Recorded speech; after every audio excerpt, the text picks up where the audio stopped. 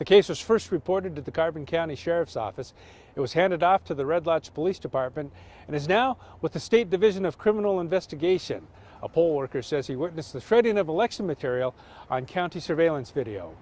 This is the video that has Carbon County poll watcher Chip Bennett concerned and asking a whole lot of questions. It was captured November 8th, election night, on the county's election office security cameras. We see our election administrator shredding what appears to us to be absentee ballots. That's Chip's wife, Lisa Bennett. She says the video is partially blocked with a privacy screen, but claims it shows 21 batches of documents being run through a shredder. We know that there are multiple pages going through. We can't quite tell how many pages that she's counting. The Bennetts contacted the county and filed a complaint that prompted an investigation that is now in the hands of the Division of Criminal Investigation. But there is another side to this story. The county says the video doesn't capture what some think. While no one from the county would speak with us on camera, County Attorney Alex Nixon provided this statement to MTN, which says, Carbon County officials and employees did not shred ballots as alleged in that video.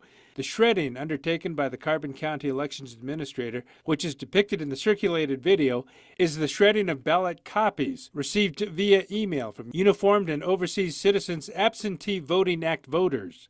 An explanation that makes sense to Christina Barsky. You wouldn't see things shredded that are official documents, things like ballots or affidavits of any kind. Those all have to be retained on the retention schedule. Barsky is a professor of public administration and policy at the University of Montana Law School.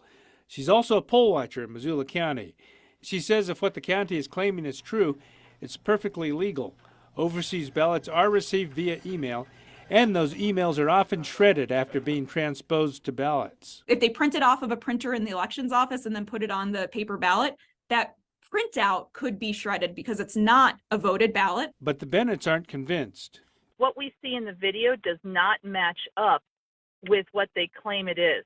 They say the optics of any documents being shredded on Election Day are worrisome at best, and they fear the activity captured on video is illegal. I'm personally hoping that there's a good explanation for this that makes sense, but I'm not hopeful. In Billings, David J., MTN News.